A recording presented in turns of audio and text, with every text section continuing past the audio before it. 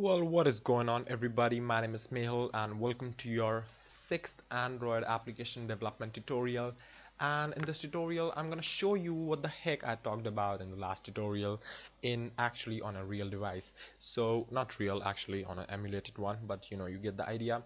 Well, what I was talking about in the last tutorial was all of these methods right here when they fired off. So, I wrote this little program which just showed me the time whenever these functions, these methods were firing. So this is a toast. Well, I promise you guys I'm gonna teach you about toast later on. Trust me. Right now the purpose is only to make you see whenever the message, whenever the function, the method is fired.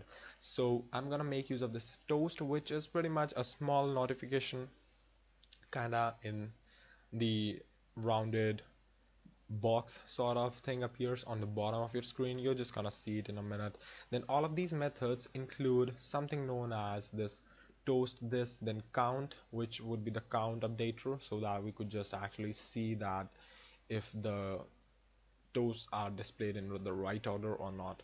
Then we have assigned this override. Now what this override means is that all of these methods right here, you see that on resume, on start, etc., are actually coded already in a class from which this main activity is extending. So if I remove this, pretty much you see these super.onCreate become red, because obviously since we are not inheriting from any class, so super doesn't make any sense, because super actually means that you are referring to not this current class in which you are working, but to a class from which you are extending. So super.onCreate fires the onCreate method of app comeback activity, but in reality what happens is that this app comeback activity is inheriting from a class known as activity.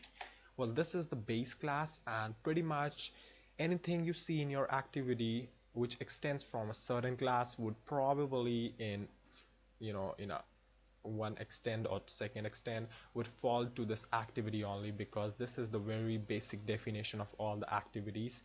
So what is happening here is that with the help of super, you are firing a method on create of the parent class instead of this own method.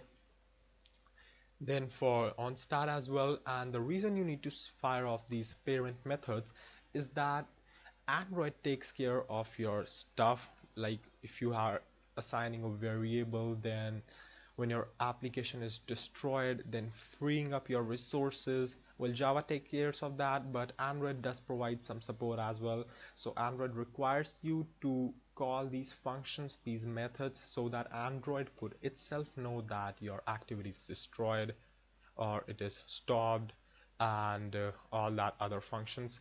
So pretty much what happens is that whenever something happens, then Java would call your method, and then you would inform Android like a disciplined developer. So let's see this application in action. So I'm just gonna hit play button and hit OK, and pay close attention to whatever happens now on the screen. So our application launches and it shows me created, started, and resumed. Now pay close attention what happened here. First of all, our application was created. Now when this was created, this toast was shown with a plus of 1. Then our application was started. It's just like you were created out of a dream. You just wake up from sleep, you were seeing a dream, but you are now a new being created in this world.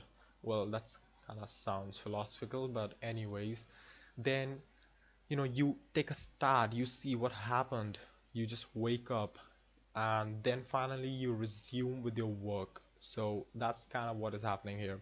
Then what happens is that now when I press this home button, which means to us that I just want this application to run in background. Most of the application do that, and pretty much just not show this application. So let's see what happens if I click on this button right there.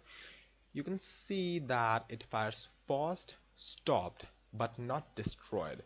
Now the reason is that your application is still very active in the background because you pressed home button, not the back button, because the back button would actually kill your application's activity, which would fire the on destroy method of that particular activity. So what has happened here is that on pause and on stopped method is fired but not on destroy, because your activity is still not destroyed. Actually the data is still preserved. You see that if you're filling a form in Chrome browser and you just navigate to some other website, like, or if you have a WhatsApp message and then you just throw your this menu right there and just open your WhatsApp message, then your Chrome data doesn't just disappear into air, it stays there because your activity is pretty much not destroyed. Java has not freed its resources. So the next thing, like if I open this application again, you would see that it fires restarted, started, and resumed. So it didn't fire the create method because your activity already is created inside memory, so you do not need to fire the create method again. So you can see how pretty much amazing Android is organized. Then if I just press this back button, you can see that it fires paused, stopped, and destroyed. So now you can see that your application is paused, then stopped, then destroyed. So you have pretty much a lot of control over your activities and the time intervals whenever whatever things happen. So that is the most awesome thing I love about Android. It gives you a lot of control over what you want to do. And yeah, so that's pretty much it for this tutorial, and if you liked it, then don't forget to subscribe, and thank you for watching. So I'll see you then in the next one.